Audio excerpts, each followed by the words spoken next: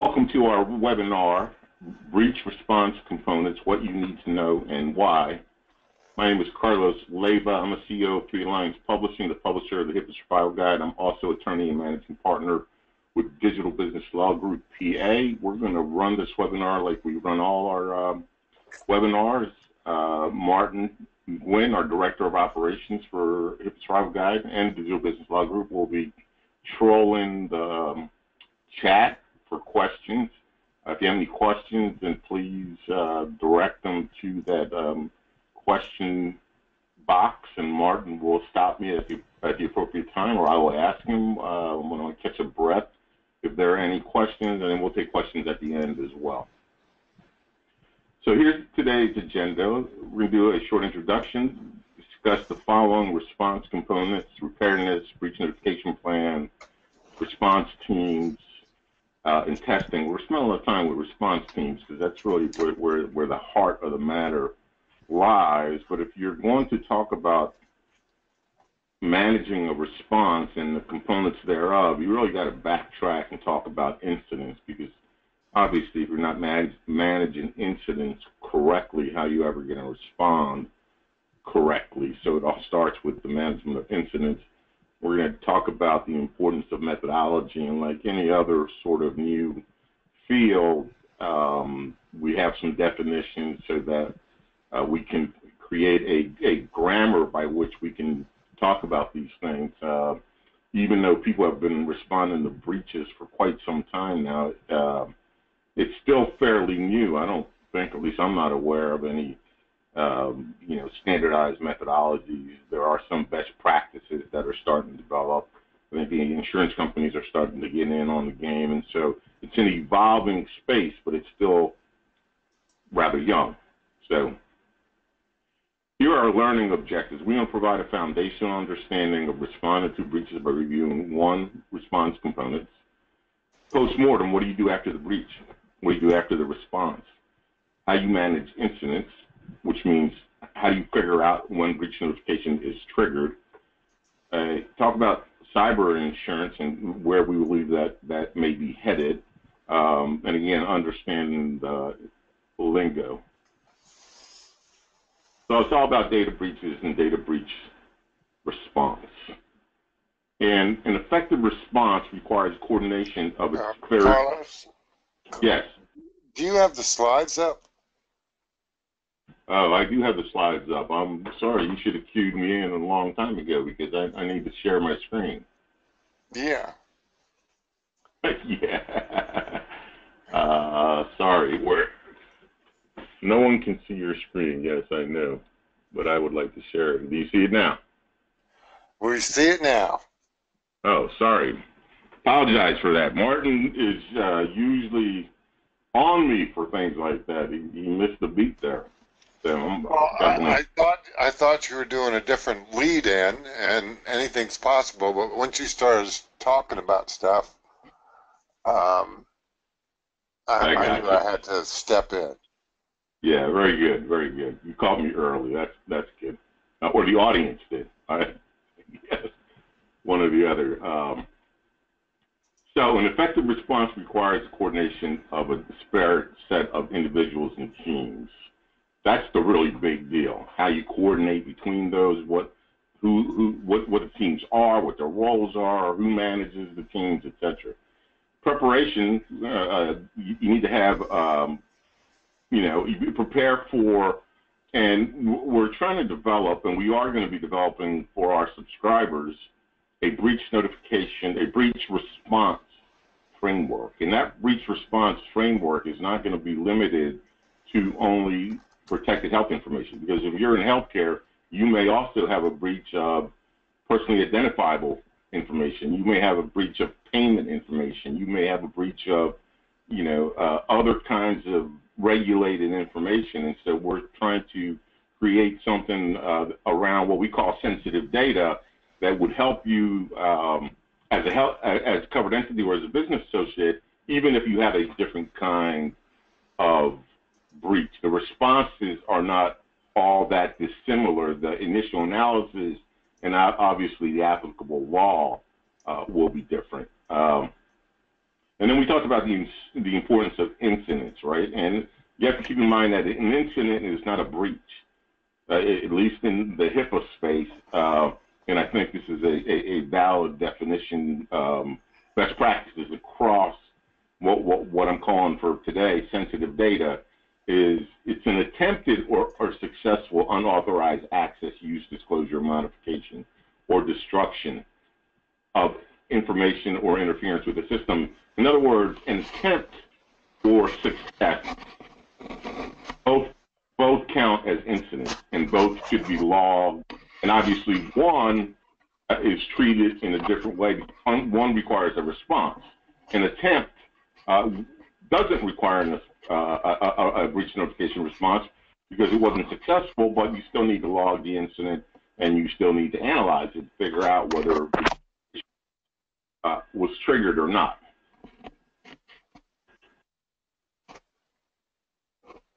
And I'm trying to click the slides here, so it'll let me go to the next slide. I'm not sure why. There we go. So we're going to talk a lot about teams. Almost everything non-trivial that happens in the business world, as many of you know, and in many other walks of life, is the result of a project executed by a team. Here we have a team of teams, and the coordination of which is the really, really hard thing, okay? You know, it's often hard getting things done within teams because a lot of times individuals within the team have a different view of what the problem is. Now we have that in order of magnitude more complex because we got a team of teams that we're going to be dealing with. We're going to talk a little bit about how you test the response plan. Obviously, it's like a disaster recovery plan. There's all testing is along a continuum, but you want to do some sort of test that you have the right players, who's going to be the general manager, what's the communication strategy. Otherwise, you're going to be pulling your hair out, and when your hair is on fire, trying to figure these things out on the fly, or trying to identify some forensic specialist on the fly, or trying to identify, and in many cases, you may have to not only identify these partners, but draft contracts with them, right? Who are you going to use, for example, you know, for fraud detection and fraud insurance and all that? Is it going to be, you know, the usual suspects that play in that space? If so, you know, it's much better to have a relationship with them up front. You're probably going to get a better deal.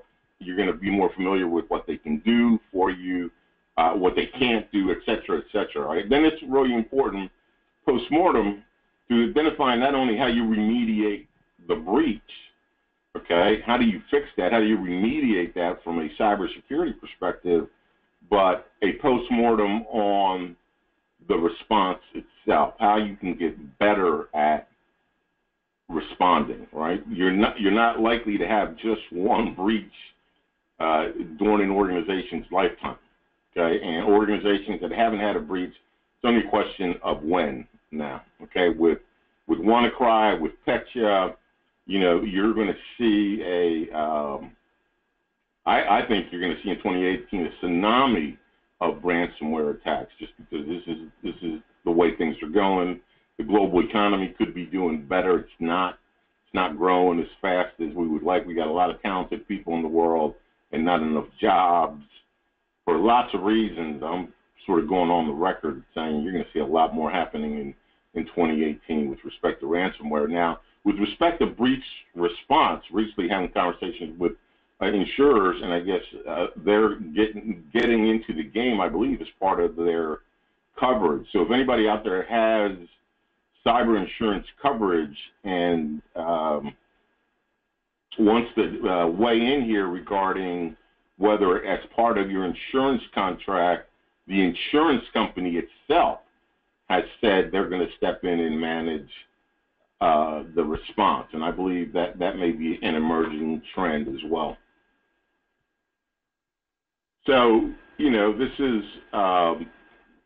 preaching to the choir, but like everything else in life, you know, it's all about blocking and tackling and being prepared. So you got to have a preparedness plan, so a response plan, or in case of our subscribers, modify the one that we're going to provide to you okay, to suit your organization and your partners, et cetera, et cetera. Now, as part of the Digital Business Law Group, we're actually going to launch a practice where we will come in and help you with the response, function as the general manager with already existing relationships with forensics teams, with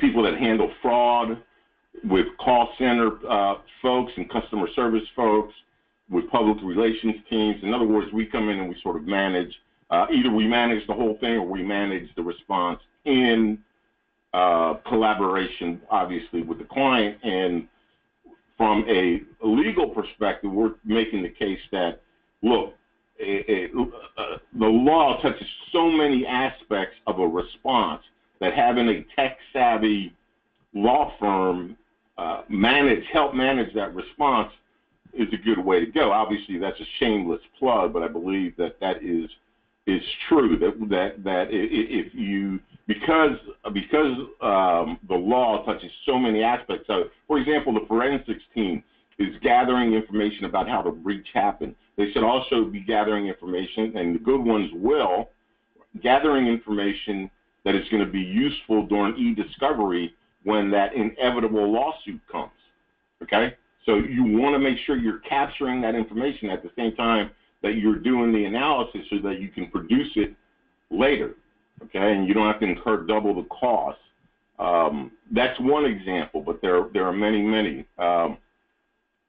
You should have a application-sensitive data criticality list, just like the HIPAA requirements require you to have an application criticality list, which means in the case of some disaster, which applications are you going to restore first? You ought to have a list that says, hey, these applications have encryptions, these that has encryption, it's of this kind, these don't, because that's really, really going to help as a starting point to do the analysis. Otherwise, you're starting from scratch trying to figure out who owns what applications and so on and so forth, right? This is data governance 101, but it's rarely done correctly, even though, you know, either for breach response or for e-discovery, consultants and lawyers have been preaching to the choir as to the importance of having this sort of thing in place, but rarely is it done right? So this is like 101, get your application criticality list in place. And then have a methodology for determining when a breach has occurred. Okay, in the HIPAA space, most people don't know, or they should know by now, right, and our subscribers have it as part of a breach notification framework. There's this 3-step analytical framework that walks you through whether or not a breach has occurred, right? And first of all, was the privacy rule violated? If the privacy rule wasn't violated, then there's no breach by definition, right? And then part of that first question is also, was it unsecured PHI? If it was encrypted PHI, according to the NIST protocols and the recommendation of the HHS secretary, then there's no breach by definition. Those same best practices apply if you're talking about payment data, if you're talking about, PII, which the FTC would govern. You're going to want to ask the same sorts of questions, right? Was there a privacy breach? And what was breached? What data was compromised? That's a fairly good best practice across the board for almost any kind of breach you can think of, okay? And obviously the same sort of thing, was the data encrypted? If the data was encrypted, the ransomware guys can still encrypt the encryption, okay? And it may be still a violation of the security rule because your data is not available, but it's not a breach. It's not a breach by definition. It wouldn't be a breach of PCI DSS. It wouldn't be a breach of PII as well, right? So these general principles apply across the board.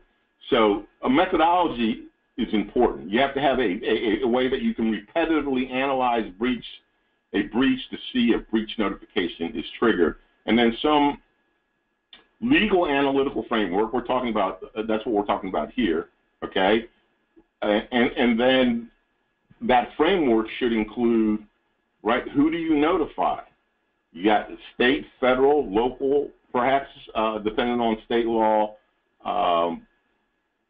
agencies that you have to notify. And if you're operating across states and you had more than one state involved in the breach, then you got more than one state that you may have to notify. And almost all the states, in fact, I think 48 out of 50 have their own breach laws now, and they all vary. They're all more stringent than HIPAA. So therefore HIPAA doesn't preempt them. You got to comply with HIPAA and the state laws. And the state laws tend to be more general. They tend to speak often in terms of sensitive data. They don't say that this is our breach law for HIPAA. They say this is our breach law for these kinds of data.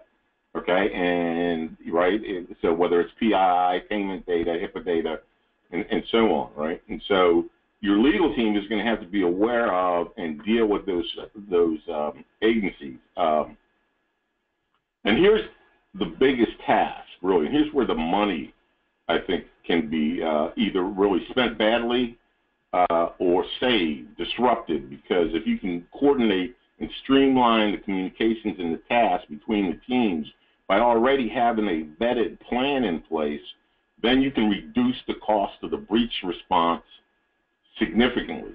Okay, that's our argument. You can reduce the cost of breach response significantly. Now, if anybody has been looking into this space for a while, you know the Ponemon Institute's cost per record in the healthcare space has gone from like 200 5 years ago to like, I think, over 400 recently.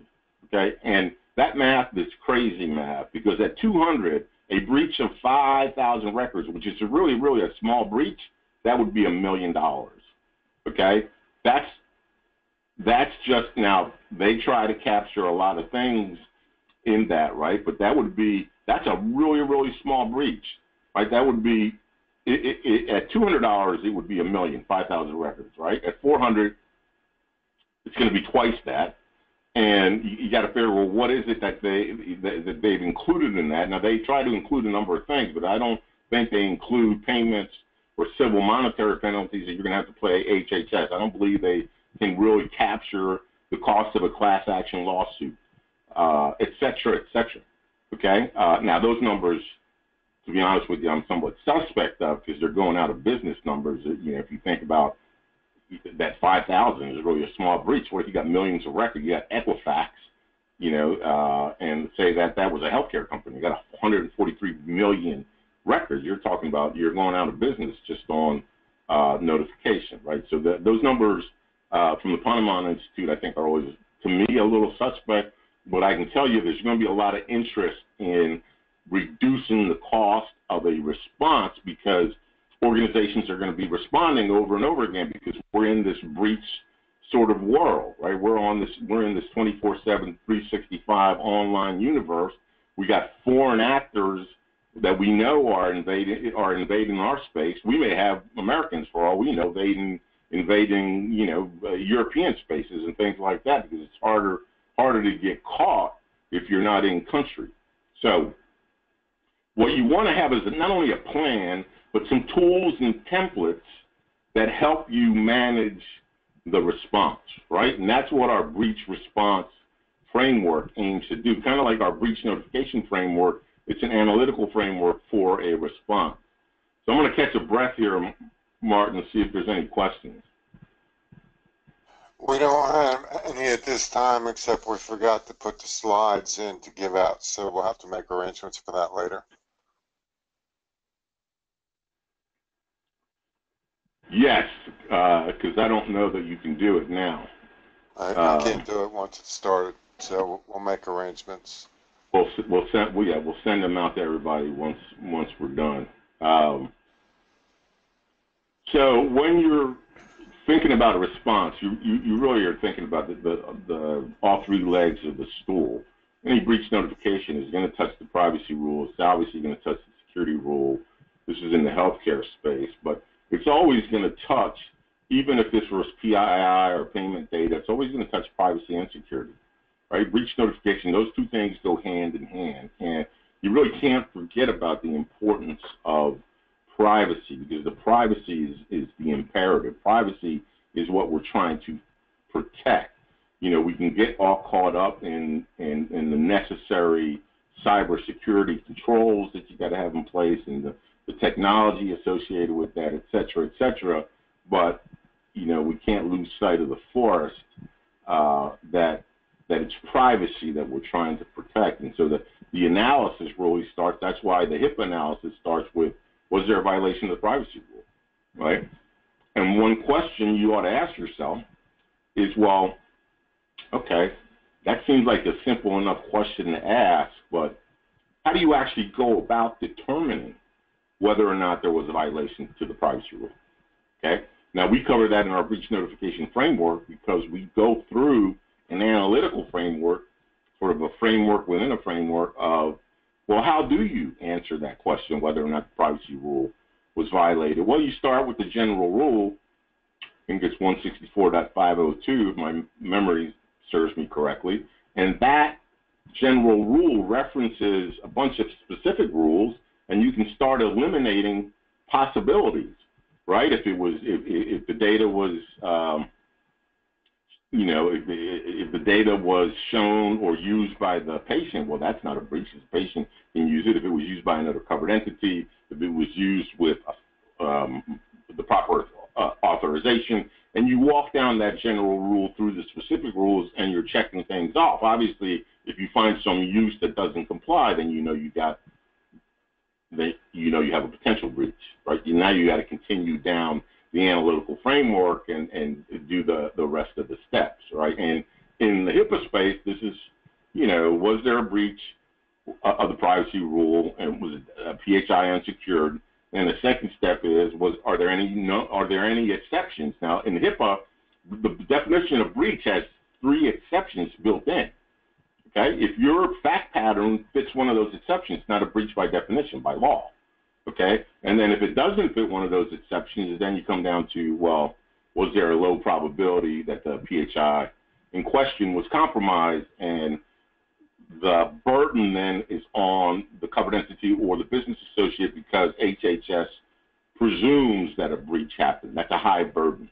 Okay, very few instances where you're going to get to that third step and say, no, you know, all this stuff happened. Yeah, it went out the door, and we know it went out the door to this third party. It wasn't a covered entity. It wasn't a business associate. No exceptions apply. But we're going to argue, you know, that low probability. I can guarantee you that most counsel are not going to counsel their clients to make that argument because it's, you know, you better have an airtight case at that point if you're going to argue low probability that the data in question was compromised. Now, that framework, this kind of framework, you know, would fit a, you know, personally identifiable information, say the information that patients may give you on the website that's not directly related to their health care, right, or payment data.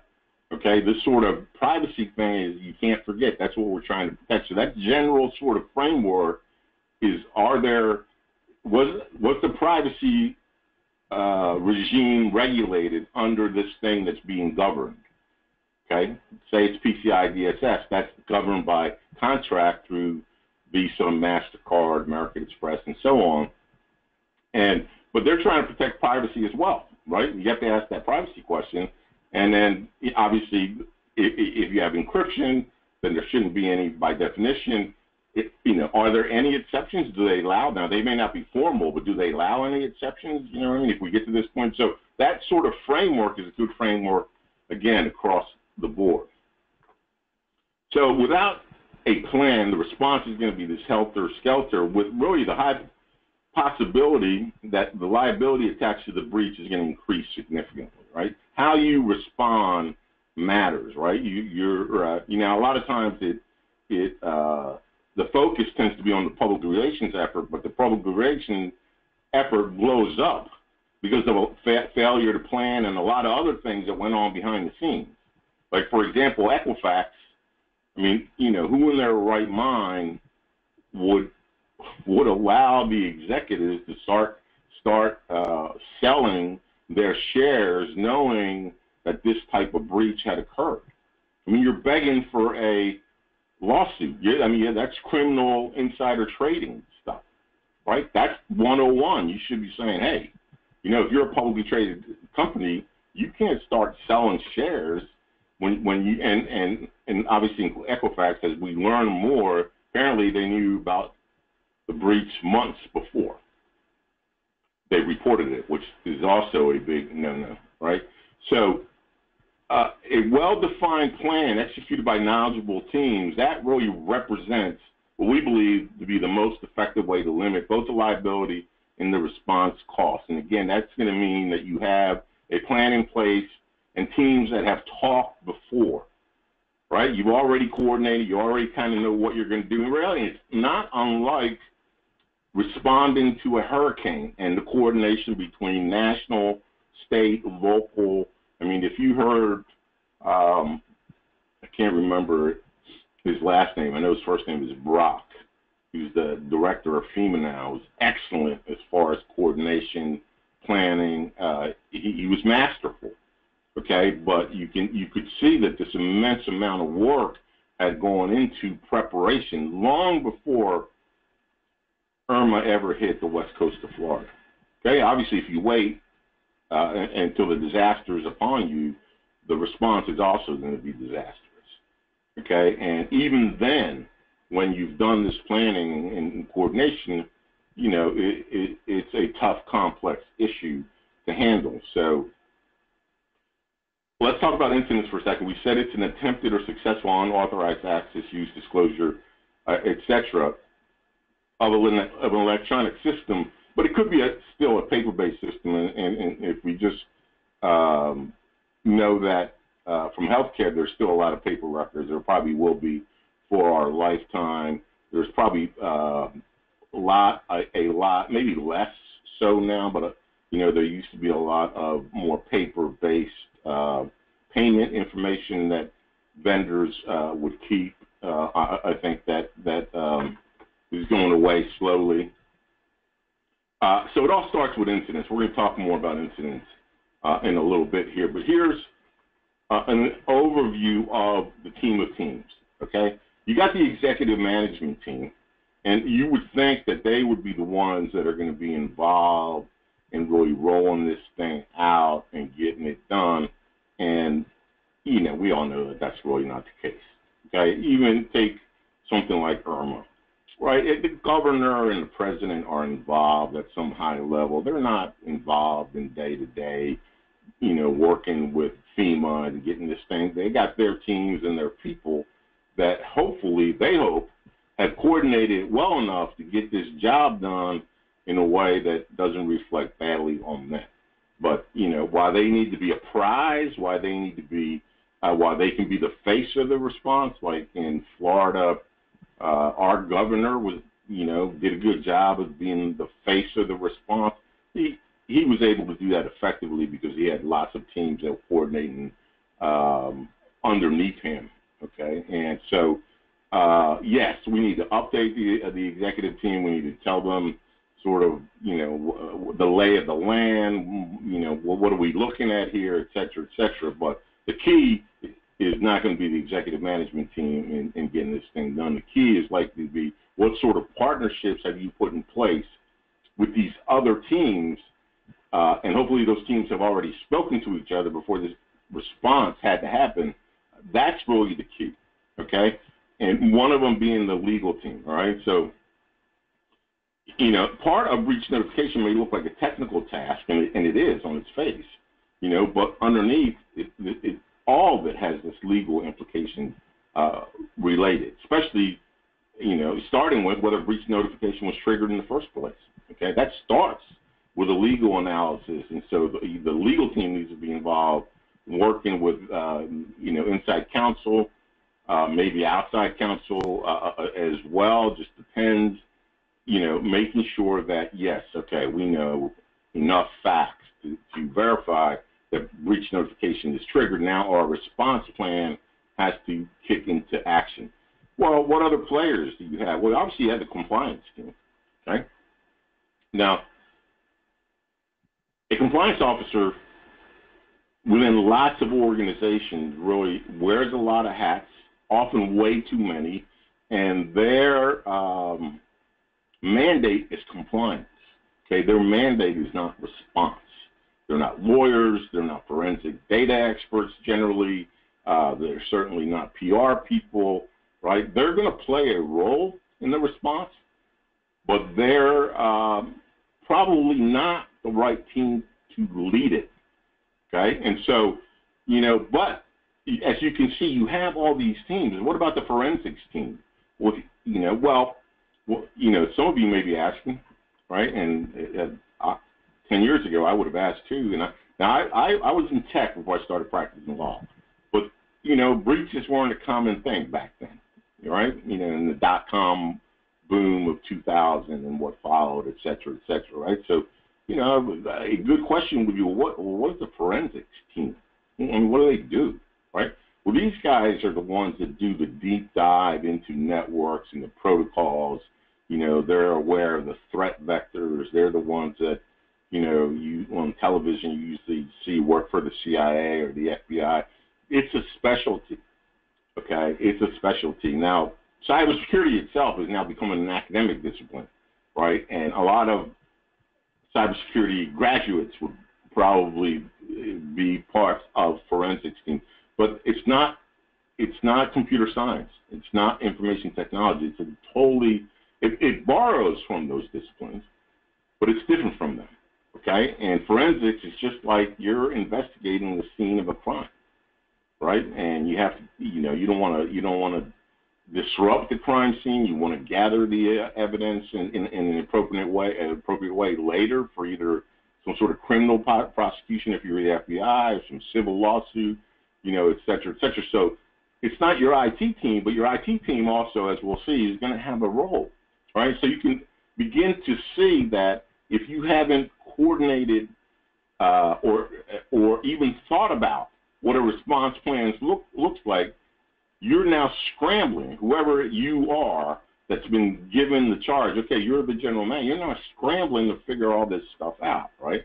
So other teams, information technology, public relations, identity protection, maybe you have a contract in place with somebody like Experience, customer service. I mean, who's going to be answering the 800 number, right? What kind of information are you going to be sharing with the public, and in what way, okay? And this is really, highly critical stuff because that's who the public is going to be interacting with, okay? And you don't want to have a breach and you have this 800 call service and, for whatever reason, the folks on the other line don't speak fluent English or speak English in a way, accented way that people can't understand. Okay, that's not good anyway for customer service, right? And I'm not being just the ugly American. We've all been frustrated on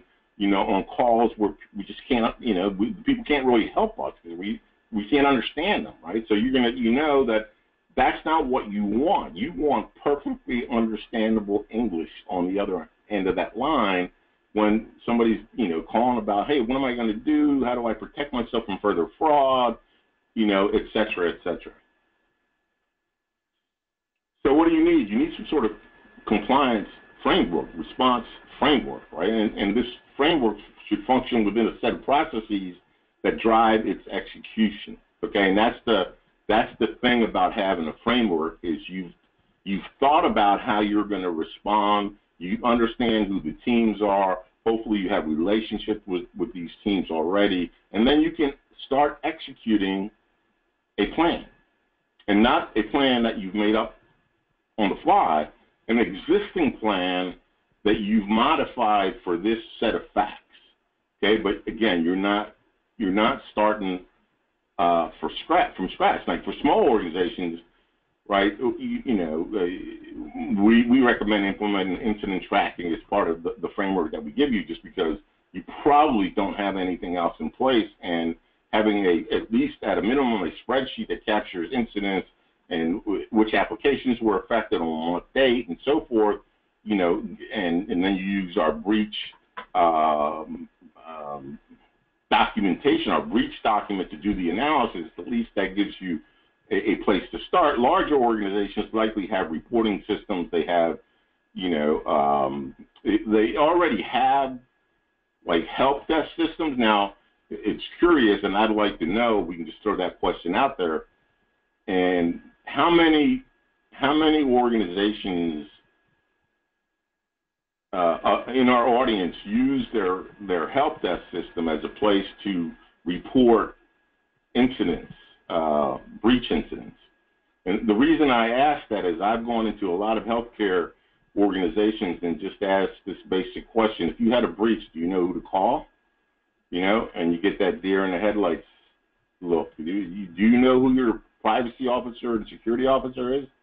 You know, and these are 101 things, right? I mean, these are things that if you're a compliance officer and you're not training your people to answer those questions, right, appropriately so that they know, you know, would they even recognize a breach if they saw one, right? I mean, but how do you report it on them? You got to have those systems in place. These are the things that when you have a breach, these are the things that when HHS comes in, if it was in the healthcare space, you're going to perhaps get whacked for willful neglect, which the fines start at $50,000 per violation, because you didn't have these 101 practices in place, or you thought you had them in place. Now, sometimes I walk into large organizations that are doing a fairly good job on things like two-factor authentication and all that. They got that locked down, but they still can't answer that basic question, right? So, Martin, are we getting any show of hands for organizations that use their help desk ticketing system to actually do their, like, cybersecurity breach incident gathering and capturing?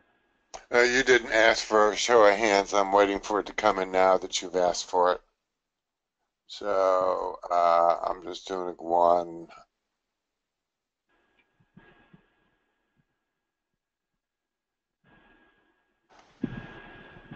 Looks like one.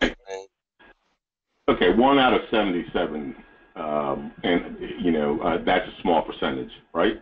And now another show of hands. So out Three, of that, actually.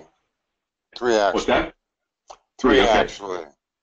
Yeah, I got it. 3 actually. That's still a small percentage. So out of the 77, how many are using some other reporting, some other group that where you report incidents to, like maybe it's the IT group, apart from the customer help desk? So show of hands on that.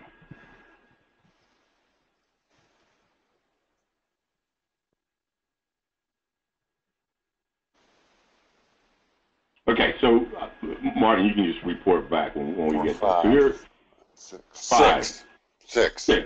Right, and that would be about my guess. That's a larger percentage, but you know, not 10%. Exactly. You're right. This is like 101. You're going to get whacked with a willful neglect violation, right? If you don't have some sort of incident reporting in place, right? And I would say that if you have a help desk, that's a natural way to do it. Not that they're going to analyze the incident, but they can log it, okay? And they can do the initial. Wait a minute, what kind of incident was this? You know, and they should learn to ask the right questions. Oh, it's this kind of application, and they should have an application criticality list and says, this is our ER. This is our ERM. This is our electric records or electric healthcare records management system. Right? That's got PHI. I need to notify, you know, the HIPAA compliance officer. Right? I mean, because they're already in the business of accepting tickets and, you know, and doing that sort of thing. Otherwise, you're going to have some redundancies in that you should implement a similar system somewhere else, right? So you already have a system in place if you have a help desk. Why don't you just extend that and train those folks to do the initial capture? Yes, they're going to be handing it off, but at least they can log the initial incident. They got systems already to do that. They can say who was handed off to. They can document that, et cetera, right? So I'm going to just walk through some of this managing incidents 101. So incident gathering, well, who's responsible? I mean, who is trained? How do you know? Everybody should be trained on what an incident might look like and who to call, right? I mean, otherwise, what, do you think it's just your IT people? No, everybody. Because everybody, for example, has been targeted for phishing, right? You take our phishing training, everybody in the organization should take our phishing training. Right? Because phishing, that's an incident. If you got targeted with a phishing scheme, right? Maybe many in your organization got targeted. Maybe it was just you because you're the CFO and they know something about you, right? You should know not only how to recognize the fact that you are being phished, but what do you do about it? It doesn't stop there. You got to know something's got to trigger that this is an incident. It's a reportable incident, and in my organization, you got to remember my training. Well, I have to get a hold of the compliance officer, right? And then they do the appropriate handoff, or I call, we call the help desk and log an incident, and they get a hold of the compliance officer, right? Then you got to know within your organization who's responsible for doing that initial incident analysis, right? Because if, for example, if it's a type of it's an application from your application criticality list that contains PHI, but you've documented the fact that this the data at rest and data in transit or data in motion have all been encrypted according to NIST protocols, blah, blah, blah, that sort of ends the incident. It's not an incident by definition, but who's responsible? And somebody should be documenting the fact that, yes, we looked at it, we determined that it was this particular system. That system is protected with these protocols that meet XYZ regulatory regime requirements, and therefore breach notification is not triggered. Somebody signs off on that, and that's the analysis that was done. Obviously, if you get if it wasn't encrypted, then you got to go down this breach notification framework, and probably at this point you're getting counsel involved, right? So you ought to know at what point does counsel have to get involved. So there's this entire process of responding, but it starts with how do you manage incidents within your organization, right? How do you do that initial stuff before you can ever get to a response, right? And again, we're sort of going backwards if we started talking about response, but you almost have to talk about incidents when you open up this can of worms, because that's an incident is what leads to an eventual response. And you can imagine, in organizations large and small, that if you're not trained and you're not taught to think along these lines, who knows who you hand it off to and where it goes and how long it takes to analyze. And maybe you're like Equifax, that the time it took to work through your organization was months in the making, because that's how your organization works, and you've never been trained to think along these lines. So, we're living in the 21st century, continually pushing the edge on what we do with technology, but our processes with respect to the bad things that technology can do are lagging. There's still 20th century responses, right? And we got this gap that we have to close, and it's a significant gap. It's a significant gap. You can tell by the response that we had today here that a lot of people just aren't doing this correctly, don't even have the basics in place that would allow them to allow their counsel to make a good faith argument that they're not in willful neglect. Look, yes, we may have messed up a little bit. We had a response plan. We knew who our teams were. We started executing. Then you can make a good faith effort, right? A good faith argument that hey, we did the best we could, right? We made a good faith effort. We had a plan. We had tested the plan, et cetera, et cetera. But if you don't know who to report an incident to and all that, then you're gonna get that willful violation, $50,000 fine, and there's probably lots of other things you're not doing that are 101, and each one of those could be willful neglect and a $50,000 fine. So what people don't understand in the HIPAA space is that 1.5 million in fines that you see is not a maximum. That is a maximum per identical violation. So if you had 20 other violations that all maxed out, well, then you're going to have a $30 million plus civil monetary penalty, okay? And, when there's a breach, HHS is going to come knocking in the HIPAA space. They're going to come knocking, and they're going to find a bunch of stuff, okay? And that's where those fines really, really add up. Yes, you got all the breach notification costs. Now you got these civil monetary penalties that you may have to pay, or just a settlement with HHS because you agreed to do a corrective action plan, right? So this is, managed incidents is really blocking and tackling. And in order to get this process, you really need to change the organizational DNA, because like I said, we're using 21st century technology that's evolving really fast, and we got 20th century processes in our DNA. We're not ready. Okay, we're not ready. We're not ready for Hurricane Irma. We're not even close to being ready for a Cat 1, let alone a Cat 4 or Cat 5. Okay, and it's going to take policy, process, and if I had the wherewithal to change that third dice, I would say platform. And by those are the three P's: policy, process, and platform. Or platform being, technology. But it's really kind of part of the compliance, what we call the compliance equation, because if you have policies in place for a regulatory requirement and you have processes that underpin the policy, okay, and then you have tracking mechanisms in place for that requirement, then you have visible, demonstrable evidence of compliance for that requirement. So if you have a training policy, I'm your auditor, and I say, Mr. Smith, well, show me your training policy, and you show me the policy, and it says that we train our employees once a year, and when they're new, we train them within 30 days, and so on and so forth. And then I said, okay, well, talk to me about your processes, and is it video based? Is it classroom based? Is there a test? What's the passing score? Show me some of the test results. I want to see evidence of your processes that underpin your policy. Otherwise, policies are just flowery language. It's what an organization intends to do. We intend to do this. We intend to do. It's all motherhood and apple pie. Okay. And finally, I want to ask the $64 million question. Okay. Well, show me your tracking database. Show me that spreadsheet or that HR system where you can show me where Dr. John last got trained, or Nurse Sue, or the admin. Show me that. I want to see results of your training. And if you can't show me all three, then you don't have visible, demonstrable evidence that you're meeting the training requirement. Okay?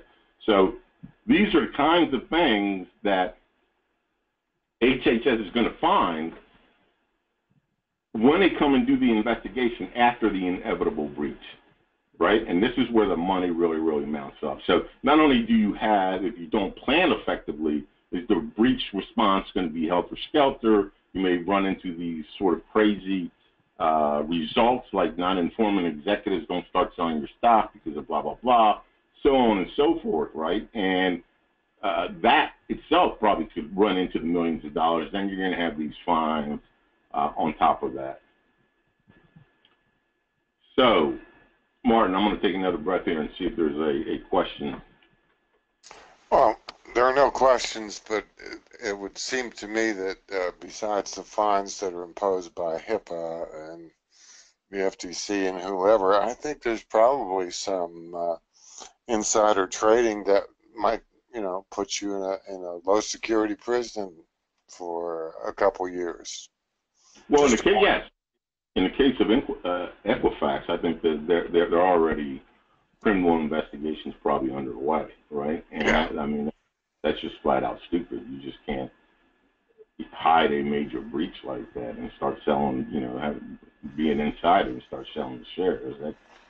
That's gonna get you into federal prison, But I mean, hopefully that's an outlier, but that's the kind of thing that counsel. It's one of the reasons we make that argument that a tech-savvy law firm should be your general manager or working with your general manager of your response team, because the law touches so many aspects of the response that are not obvious on its face, okay? And that, if you don't have, if you sort of put legal in a box, then legal doesn't have the appropriate vision into the complete response to offer the right advice almost every step along the way. Okay, so, but here's the methodology, okay, that came out of our breach notification framework that we are proposing. Really is methodology that could be used across the board for PCI DSS payment data, for personal identifiable information, for PHI, et cetera. And it starts with what we've been talking about. Was there an impermissible use or disclosure of unsecured or sensitive data? Okay, in the HIPAA space, it would be impermissible use or disclosure really translates into a violation of the privacy rule, okay? And then you ask the encryption question, right? If you encrypt it according to the secretary's, recommendations using this protocol, you could be good to go. Are there any exceptions that might apply? And, you're going to have to ask this question at the federal level at the state level, maybe even at the local level. Okay, and I haven't seen any local sort of county breach laws, but that's not saying that they don't exist. Okay, and then what was the probability that the SD in question, sensitive data, was actually compromised? Right. This general framework is a pretty good framework across the board, right? Because when you're talking any kind of large organization, you're compliance with you're complying with a lot of regimes. You're complying with PCI DSS. You should be. You're trying to comply with PCI DSS, trying to comply with HIPAA, trying to comply with Sarbanes-Oxley. I mean, it's inordinately complex, right? You got to have a methodology that hopefully would work as a general purpose methodology that you could adopt and use. Okay, and so we borrowed this from our breach notification framework to extend it to just sensitive data, saying it all starts with an incident, right? It all starts with that incident 101. How did the incident get logged? Blah, blah, blah. So you log the incident, and then you ask the question, was this a sensitive data system? No. Well, it might, other laws might apply, but if it's not, create an incident document, annotate the fact that it's not a sensitive data system, breach analysis is closed, you're good to go, right? Was the SD secured? Now, it turns out that question is really, in the HIPAA space, a lot more complex. Just like everything else about cybersecurity, there's a lot hiding underneath that until you start peeling back the onion, you're not aware of, because really, SD at rest, you're saying was the sensitive data secured, you got to ask, well, was it at rest? And then what protocol does the regulatory regime require? Was it in motion? What does the regulatory regime require, right? And so at rest, NIST says you ought to be using such and such protocol if you want to take advantage of the breach notification safe harbor. If the PHI was in motion, then you should be using probably now TLS 2.0. Okay, maybe was the SD being disposed of? For example, hopefully by now everybody's heard of the cases where you have people getting rid of copiers, and they didn't realize that the copiers took an image of everything that you copied on. And if you're a hospital or an ambulatory practice or any other kind of clinical practice, that you got tons of PHI on that copier. Now, you may want to do a good thing, give it to hospice because you got in a brand new copier and you don't use it, and just have a bunch of PHI just walk out the door because you didn't dispose of it, you didn't clean it correctly, all right? And, NIST has a set of protocols and a set of best practices for how you actually get rid of sensitive data PHI in a way that you can say, yes, we wiped it clean, all right? And you actually have to have people signing off saying this device was wiped clean. I guarantee you most organizations don't have these processes in place, and really these are like cybersecurity 101, right? This is why you're going to get willful neglect fines, because even the basics are not in place. And then, of course, we're talking about really, don't lose track of the forest, which is privacy. Was the privacy violated? Privacy is what drives everything, right? And if we were in the EU, we would all be, students of GDPR, whatever they're calling their new privacy law, and it's clear the way the Europeans talk about it that privacy is the imperative, right? Yes, you got to do this forensic stuff and and the rest of it, but privacy is the imperative. So again, right, this set of flow charts is what we have in our breach notification framework, that we're going to have a similar set in our breach response to help you think through how do you actually do this analysis, right? Here's the analysis. Was it disclosed to a consumer? Or was there a valid authorization? Did you disclose it to a representative that had legal authority? We borrowed from the analysis of the privacy rule that said, this could be a general purpose framework for analyzing payment data, PII, etc. Okay? Here, were there any identifiers that we removed? So it was de-identified. It's no longer PHI in the HIPAA space, etc., right? So you're going to have some sort of analytical framework that you go through before notification is required. Who goes through the framework? How do you document? Where do you get the incident from? All those things are basic questions that your organization should have answers to if HHS, when HHS or a court of law comes calling. Now, one thing that you ought to be aware of is negligence suits based on HIPAA are on the rise. So everybody should know that an individual patient, all they can do is complain. They can't bring a lawsuit for violation of their privacy rights. Okay? They can complain. They can file a complaint with HHS, or they can file a complaint with their state attorney general, and that state attorney general or HHS could bring an action. Okay? But what a patient can't do, or a class of patients, is bring a class action negligence suit, that you were negligent in, for example, releasing the fact that I'm HIV positive, right? As Aetna just did, because they had envelopes with that little window, and that little window was inappropriately placed where they were showing information regarding patients' HIV status.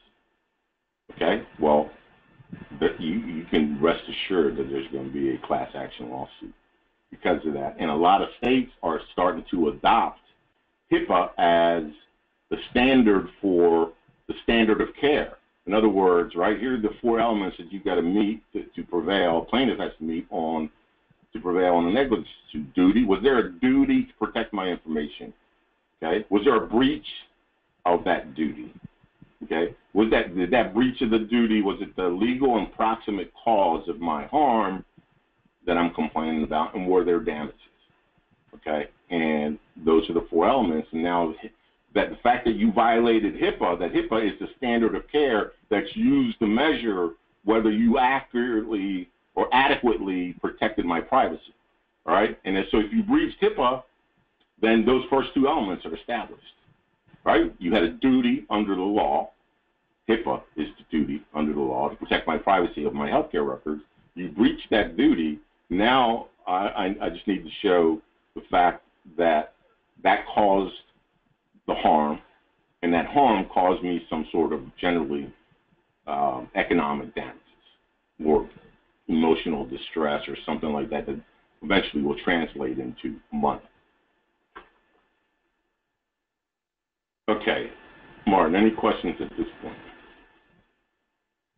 No, I think they're all mesmerized with the statements. Well, I hope that you're getting some information that you don't get elsewhere, some news you can use. Here are some definitions that will be helpful to you if you're thinking about a general purpose sort of response framework. We're calling it sensitive data, right? Any confidential personal data protected by applicable law, where breach would be triggered, would trigger a response under that law. And as a general rule, would potentially compromise linked to an individual, etc. What is not sensitive data? Well, here, for our breach response, we elected to treat IP, intellectual property, not as sensitive data. The reason why is that IP, internally to your organization, more and more, your intellectual property is the crown jewels, right? That's everything. That's what we do. That's how we monetize our knowledge. And what, Google is a completely IP-driven company, Microsoft, and more, almost every, car companies are turning into computers. Almost every company you can think of that's doing anything of interest in the digital economy is being driven by their IP. But if your IP gets stolen generally, unless it's a foreign actor, there's no laws that says you got to report, there's a breach. In fact, there's no, you don't want to report it, right? But your IP has now been stolen. So internally, you want to treat IP as kind of sensitive data. The only reason that we're making a distinction here is because it's not likely to trigger any applicable law unless it was a foreign actor, and then you're going to maybe want to report that to the FBI, and there may be some laws that says that you have to report that to the FBI, to other authorities. So you're going to want to have a definition for what is unsecured sensitive data. And whether, what does that mean? What does that mean as per the regulatory regime that governs this kind of data, right? So it's not, at the end of the day, you're going to have to get down to those applicable laws right? And one or more regulatory machines that may have been activated because of this breach. Again, communications is really going to be the heart of the response. Internal communications to get the right information, to do the right thing with respect to remediation, to do the right thing with respect to the customer. And then, when you start touching the customer, you're going to do it via media and social media. How's that going to work? Who's going to drive it? How much information do you reveal? All that has legal consequences. So that we get back to, a tech-savvy law firm ought to be somehow involved in this process. What about the call center? Who's going to do that? Your identity protection, et cetera, right? Communications is the thing that can cause disruption with respect to a response costing tens of millions of dollars, okay, or more, just the response, not the penalties and the rest of it, just the response, or $1 million or less, right? Depending on how it was handled, et cetera, et cetera. So, what we're putting forth is communications is everything. Communications is expensive. It's expensive to communicate correctly, right? I mean, I'm in the communications business when I practice law all the time. I'm either communicating with a court, I'm communicating with a client, I'm communicating with a new client. Communications is paramount. Communications is everything. It's expensive. It's expensive. One of the reasons that lawyers get in the most trouble is they don't communicate effectively enough with their clients, and then their clients report them to the bar. That is the number one, complaint against lawyers. You gave a lawyer a bunch of money, and then 2 months later, they're not returning your emails, they don't return your phone calls, et cetera, right? Communications, and one of the reasons is, sure, we all get busy, and the other reason is it's expensive. It's expensive from a time perspective. You have to stop and communicate, and in any knowledge-driven work, that communications is really where a large part of the cost goes. I'm going to interrupt you here because we've got a bevy of questions. Okay, a bevy. Bevy. A bevy. Very good. More than one. Let's put it that way. Shoot me with the first bevy. Is it a breach if an employee emails PHI from their work email account to their personal email account? Well, again, how would you? Let me just see if people have been paying. If the audience has been paying attention. What would be the first question you would ask if you were going to analyze this incident? Let's treat this as an incident, okay? Why did you need to do it? Well, yes, but that's sort of a collateral sort of question. The first thing is, was the patient's privacy violated? Well, in the HIPAA space, the security rule doesn't mandate that you encrypt PHI in motion. Okay, it says that if you encrypt it, you can take advantage of the breach notification safe harbor. So this causes a lot of confusion because a lot of people think just the simple emailing of PHI is a breach in and of itself. It's not. Now, if somebody with a sniffer got in the middle and sniffed it out because it wasn't encrypted, then yes. So it's going to depend on the facts, right? That's going to, the typical legal answer depends. It depends on the facts and this, that, and the other. But just emailing it from your work to your home, although that may not be a best practice, and yes, you're going to want to ask the question, why did you do it? Just like if you have a policy of not storing any PHI on any local device, because the device gets stolen and you find somebody did that and it's against your policy, well, then you might want to sanction them. But the first question that you asked in that analytical framework was the privacy rule violated? And the answer here is no. We don't have any facts that say just because you emailed it to your home that and you're entitled to look at it at work, because there's this sort of blending of work and home that goes on now, right? We I mean, everybody works weekends in some sort of way. You try to catch up with your email, respond to email, or respond to this boss's presentation that you couldn't work on because your kid got sick during the week. And I mean, this goes on and on all the time. Now, you may have a policy that says don't do that, and that might be sanctionable under your policy, but it's not, in this case, if the patient's privacy was not compromised, then it wasn't a breach. Okay. Here's a question. If the office has a breach and the office has a legal issue from it, does it include the staff if the staff had nothing to do with the breach? I'm assuming that the question is the staff liable, right? And the answer would be generally no, especially if it was staff that had nothing to do with the breach. Okay, generally, the only time that the staff is going to be personally liable is when they commit a wrongful act, like, you know, they know Bruce Springsteen just got admitted, and they go snooping. They're not one of the clinicians or doctors that are responsible for treating the boss, but they go snooping through their EHR trying to figure out what he's in for. That's a wrongful violation that will get you fired, might get you sued personally, and so on, right? Then the staff could be liable, but short of a wrongful act like that, no, the staff is generally not going to be liable. Now, you know, there may be some liability, not criminal, we're not talking criminal liability, civil liability, if you as the compliance officer, you know, didn't have the proper training or knew of breaches and didn't report it.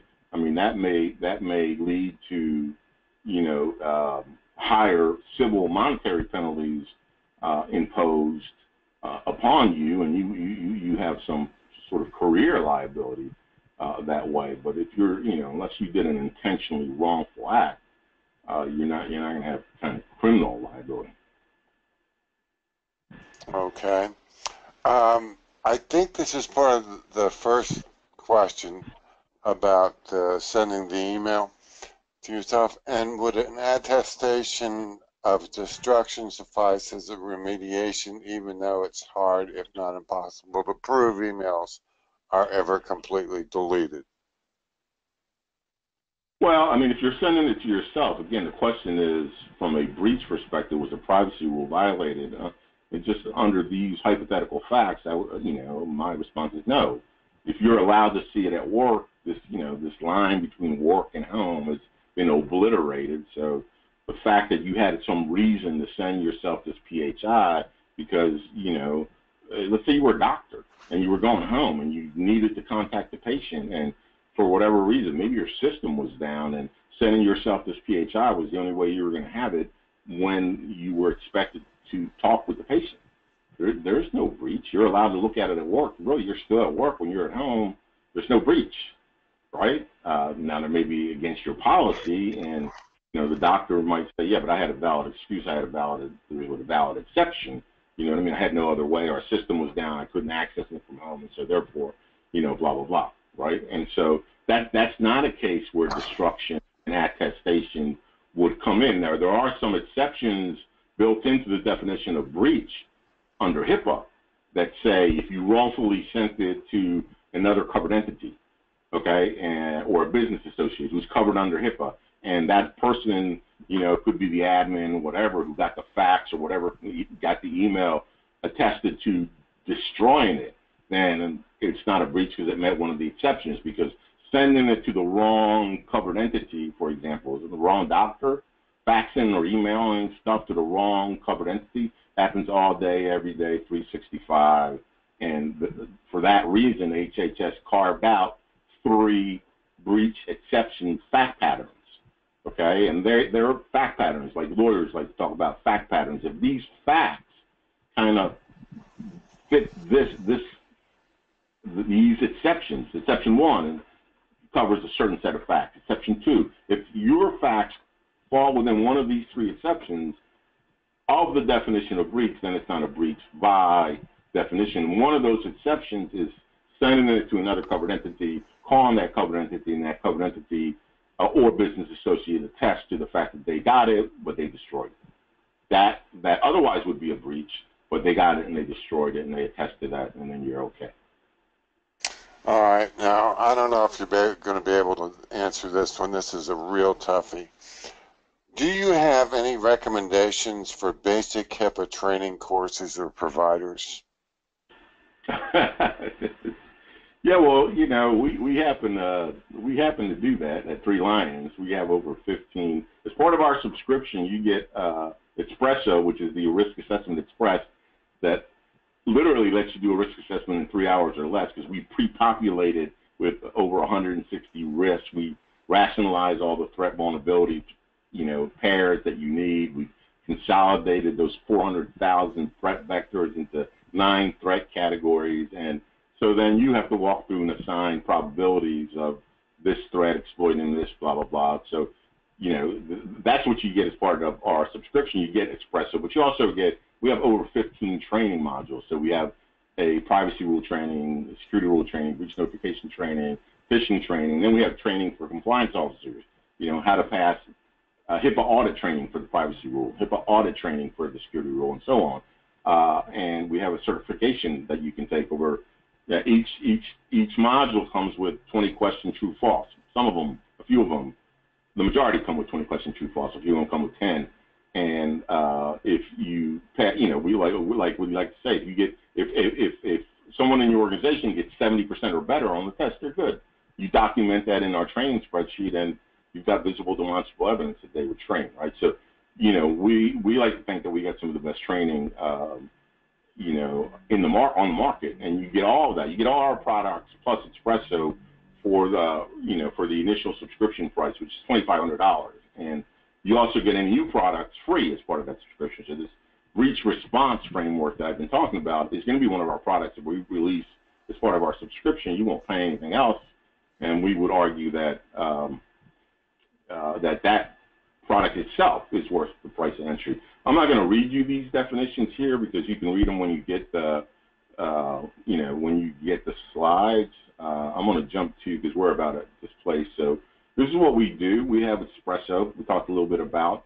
You can get a 15-day trial free without giving us your credit card or anything else. We'll help you during that 15-day trial, walk you through doing your first risk assessment. But risk assessment without remediation products, like our security rule checklist, our scorecards that crosswalk all the requirements, you know, what we're offering in a subscription is a complete system of compliance, not just something that does a risk assessment, but something that does the remediation as well. We also just recently announced as part of our subscription something we're calling Heartbeat, which one of our technical partners will come in and do a scan of your network at no additional cost to you, all right, and give you the results of, you know, are your password policies correct? You know, is your software patched correctly, et cetera, right? So that's part of our subscription as well. It's a one-time sort of thing, and then if you have some remediation that comes out of that, then that's sort of between you and our technical partner. But that's Heartbeat is something that we announced. It's completely free to our subscribers and optional. You know, you don't have to do it. There's compliance as a service, right, that our technical partner can help you with. That's really separate. But we have, I'm going to get here. We have, like I said, checklist, training, the notification framework, model business associate contracts, model privacy rule contracts, contracts policies, model security rule policies, model cloud policies. So, right, a lot of people would take our policies are ready to go out of the box. You make some changes, you route it through to your executives, and, you know, voila, you got a set of policies that you have. And we have like one security rule policy, not 100, right? It's like, it's crazy. I don't badmouth our competitors by name, but it's crazy to have 100 template policies that 95% are boilerplate for the security rule, right? Our security rule policy, model policy, comes right out of our security rule checklist. Now, security rule checklist is not any old checklist. It covers every single one of the audit requirements in the HHS audit protocol. And for every requirement, it gives you those 3 things that you got to have for visible, demonstrable evidence. It gives you the policy that you should have for this requirement. It gives you the processes that you should implement to underpin the policy. and it gives you suggested tracking results.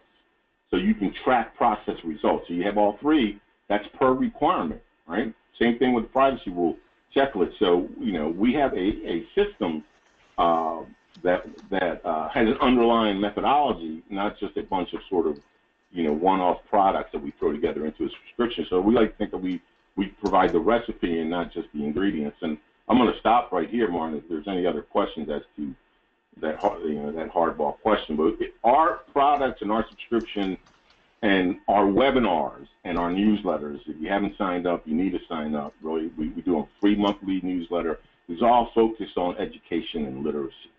Okay, you got to get your literacy up. And getting your literacy up is how you get your organizational DNA with respect to compliance up. And compliance is going to be a bigger and bigger issue going forward, right? Compliance generally in the past wasn't one of these sort of, glamour sort of careers, it was off to the side. Compliance was this necessary evil. Compliance, for a whole host of reasons that we could probably talk about in a webinar by itself, is becoming more and more prominent, more and more visible. You need more, a deeper skill set. I think it's going to be rewarded better. Sure, that's not the state of compliance today, but I think that's where it's going because of the nature of the world that we now live in, right? So we like to think we have agile compliance products. You can start executing on day one. They're agnostic, at least and the majority of our products right now are HIPAA focused. They're agnostic as to whether or not you're a business associate or a covered entity, and really there's not that much difference between what business associates have to do and what covered entities have to do now under the HITECH Act. Business associates are statutorily on the hook for the privacy rule, the security rule, and the breach notification rule. There is no business associate light HIPAA. And yes, there are some things that don't apply, but the majority of the people, like for example, my law firm offers a jump start. So if you buy 3-line subscription, I will spend for an extra $2,500. I will then provide you legal guidance as to how and show you how to walk through our products, and then write you an opinion letter if you can show me visible demonstrable evidence. Most of the people that sort of purchase that program are business associates because they're getting beat up by covered entities now that have gotten wise that, oh, shit, this is a real problem. And we know we're not complying, and we're pretty sure our business associates aren't complying. So they're starting to beat up the business associates, and business associates know that if they don't get into the compliance game, they might not get this piece of business that they otherwise would have gotten, right? So it's now becoming this cost of entry, cost of doing business, because covered entities have gotten wiser and smarter and asking tougher questions and so forth, right? So, our products are agnostic as to whether or not you're a business associate or a covered entity. And, my Jumpstart program from our legal firm is agnostic. And we like to think, what we're doing is transferring wetware. Wetware is that information that's in our heads about compliance and transferring that through our products, hopefully into your head so you can get your literacy rate up. And Martin, if there are no further questions, then I want to thank the audience for sticking around. The one thing I was going to point out for the person who asked the question, do we know any places where you can get good training, what vendors you might suggest, that you can go to www.store.hipaasurvivalguide.com and look at all our stuff there. Sorry to interrupt, Martin, but you don't need the www in front of you want to just go to the store, store.hipaasurvivalguide.com, like on this slide right here, right? If you want to go, you don't need the www. In fact, if you do the www in front of it, you won't go anywhere. You'll get a 404 or whatever. Just store.hipaasurvivalguide.com. I know you knew that, but I didn't want your mistake to confuse the audience. If you want to go to the HIPAA Survival Guide website where the full text of the HITECH Act and all the regulations, you can go to the website. In fact, a lot of our products will point you back to the website and say, oh, if you want to go look at the source code, the law, here, click here, right? And so, for example, our annotated business associate contract. We have a contract that you can just use, ready to go out of the box. We also have one that's annotated that has commentary about, oh yeah, you have to have this language because of this statute section. If you want to know what this statute section says, click here, takes you out to the HIPAA Survival Guide, and we get over 30,000 unique visitors a month, and you would not believe it, but HHS is actually one of our biggest users because HIPAA Survival Guide happens to present the law and the regulations in a Wikipedia-like, hypertext-friendly way instead of digging into various PDFs and et cetera, and we've taken that functionality and built it into our products to make the law more context sensitive and available at the point in time when you're looking at a model security rule and you want to dig deep and say, well, why do I want to do that? Well, here's the regulation that says why you have to do that. Or in our checklists, almost every checklist item that that we have, there's a reference, clickable reference back to the regulation so that you can see why does this checklist item exist? It's driven by a regulatory requirement, and here it is. Click on it, and you can get it. Martin, anything else? No, that's it. All right. Well, thank you for listening. We do these on a regular basis on the third Thursday of every month, almost without exception. It falls on the third Thursday. But the way to keep up is register with our newsletter. Martin has a list of all the registrants of this webinar, and we will be sending out the slides to you guys. I apologize for not having them available while you were listening, and we'll see you next time. Thank you. We'll just blame Hurricane Irma for that one. All right, Martin, you got control, so you can stop the recording, and we can go. Thank you very much for listening, guys. Good afternoon.